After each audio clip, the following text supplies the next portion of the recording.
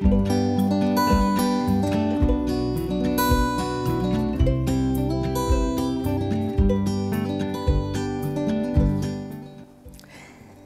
Arvada United Methodist Church, I meant to write to you for a while now.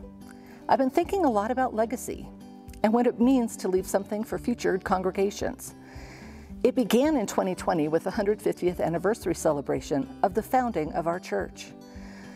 As I sat in my car on that parking lot service in the height of the pandemic on that warm September Sunday, I started thinking about things that matter to me, to you, to the people who built the church, who grew it, and sustain it every day.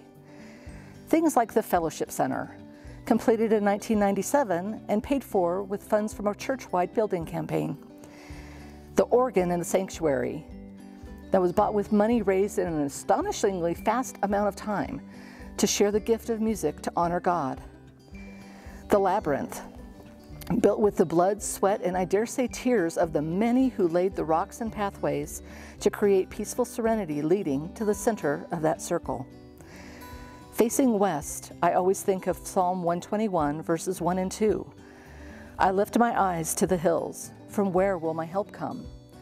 My help comes from the Lord, who made heaven and earth. I think of the John Allen Library, a place of knowledge, of wonder, of quiet reflection in an oftentimes anxious world. I also think of the solar panels placed on the roof of our sanctuary and classrooms over a decade ago now. I think of how they are a step forward in our aspiration to be a fully green church by 2050. I smile as I remember Bishop Karen Olivito's sermon to our church at that 150th anniversary Sunday. I remember burning the mortgage of our building renovation at the anniversary Sunday service and how these renovations increased inclusivity and function to our building so we could always welcome others. Our church is not just a building. The building on top of the hill on Carr Street is a representation of the people who make up the life of Arvada UMC.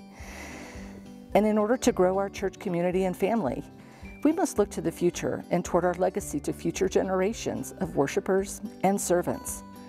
That is why the Legacy Fund campaign is launching.